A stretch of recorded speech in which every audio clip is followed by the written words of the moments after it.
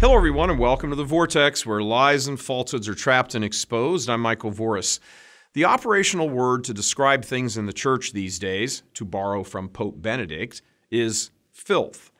And while the filth all comes in a number of different varieties, it's all related. And for the record, we should understand filth in the broad sense of that which leads people either away from the faith or into sin or both, but especially away from the faith, thus essentially destroying their supernatural defense against the diabolical. So let's examine the various types of filth, remembering that at the end of the day, it's all still filth. There is, of course, the headline filth of homosexual predation on both adults as well as minors, but that's not the only filth. There is the theological filth of the past 50 years, and this has many facets to it.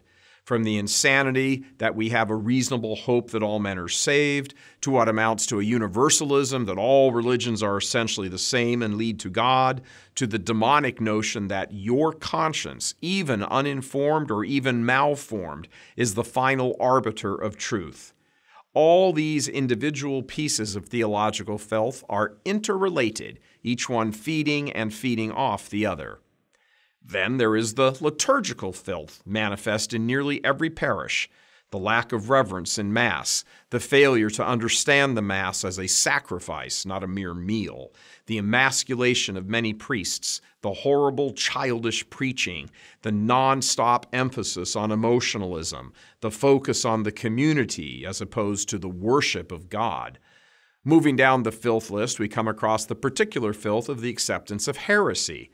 Many converts from Protestantism will tell you that more and more they don't see that much of a difference between what they converted from and the church they converted to.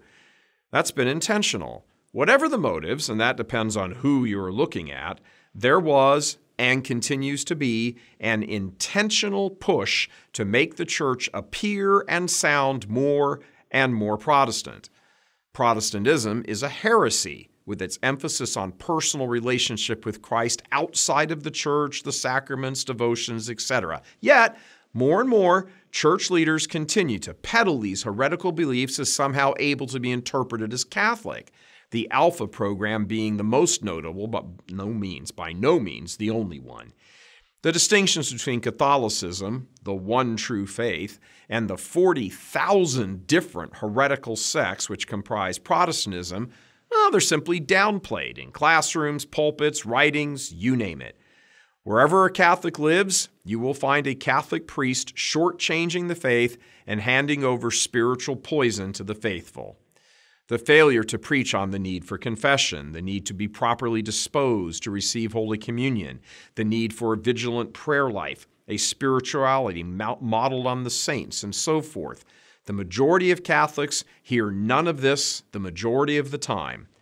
That's filthy, because the lack of this knowledge leaves them defenseless against the attacks of the devil. But the underlying point is straightforward.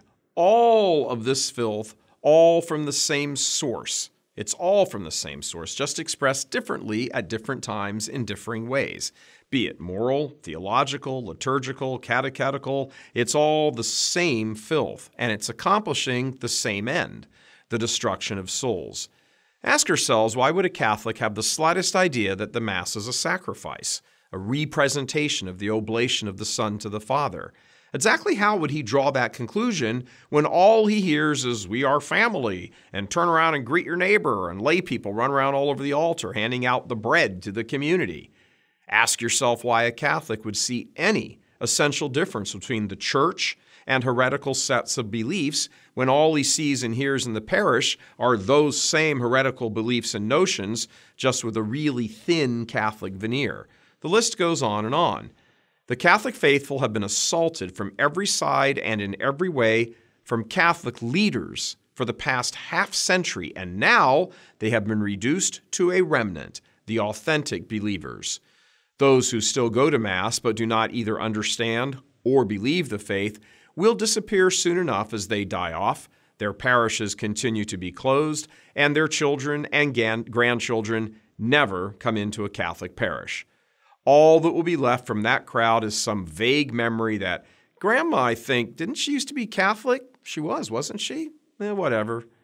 This has been a master plan to repackage the faith, to break from tradition for the past half century and give the devil his due in all of this. He has been wildly successful. For any Catholics out there who are perhaps coming around to this reality but still aren't sold on it, who thinks clapping in Mass and girl altar boys and so-called Eucharistic ministers are okay? Any of you? Well, consider this. Even if those things and many others were well-intentioned, and they weren't, you have to admit that they have been a colossal failure. There are now fewer parishes in the U.S. than there were when all of this began in 1965. And while owing strictly to overall population increases, the raw number of Catholics has increased, there are fewer going to Mass and receiving the sacraments than, again, back in 1965. Open your eyes, just like we had to here at Church Militant when all this became undeniable to us as well. Do you believe the church is the means to salvation? Do you believe there is no salvation apart from the church? Then if those doctrines of the church are correct, notice the word doctrines, then wouldn't Satan want to destroy the church? And if he wanted to destroy the church, what would he do? How about introducing, little by little at first, a level of filth and poison so as to corrupt the clergy who are the bearers of the sacred? He went after them at the Last Supper in the upper room, and he hasn't stopped since. All this filth has one goal: your damnation, and the same for your families. God love you. I'm Michael Voris.